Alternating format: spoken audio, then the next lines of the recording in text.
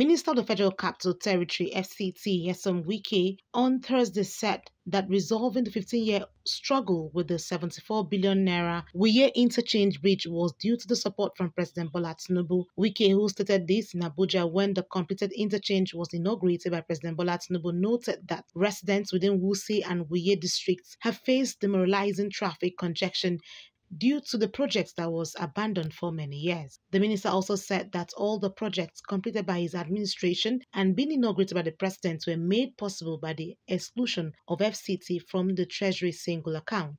Mr. President, on behalf of the Federal Capital Territory, I want to say once again, welcome you and to thank you for the attention you have given to FCT.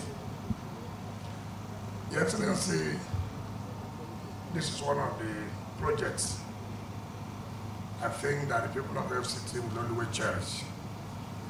When we were inaugurated and we sat down to look at projects that we can complete within time and that has value, that can impact positively on the lives of the people. In fact, residents of this district have lost hope. If anybody is very familiar with this terrain, you would know that they will appreciate what you have done. President Tinubu, while commending FCT Minister Barrister Wuye and his team for completing a project that was initiated in 2009, expressed his willingness to make personal sacrifices for the welfare and prosperity of Nigerians, highlighting ongoing investments in essential services such as water supply, electricity, and road networks. The president said his administration has laid the groundwork for economic growth, social progress, and improved quality of life for residents of the Federal Capital Territory. I want to say congratulations. In many ways, you demonstrated honesty, integrity, and the capacity to build a team.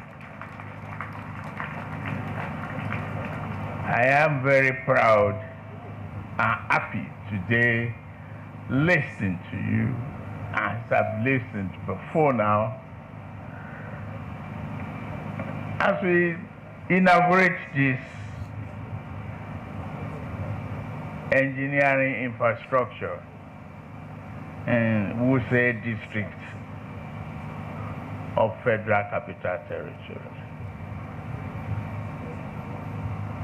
it's just another one in the series of commitments you made to the people and the government that you will definitely make a difference, and you are making it, including waves. Thanks to your team,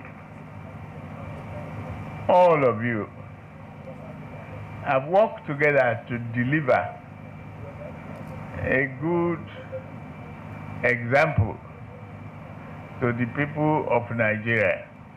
The FCT administration say moving them out of the TS has made these achievements possible, as they express their appreciation to the president for this approval. Annie T.